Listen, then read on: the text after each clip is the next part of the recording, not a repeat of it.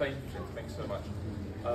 I know firsthand the work that the hospice does. I had a very close family member who sadly passed away a few weeks back, who was helped by the hospice.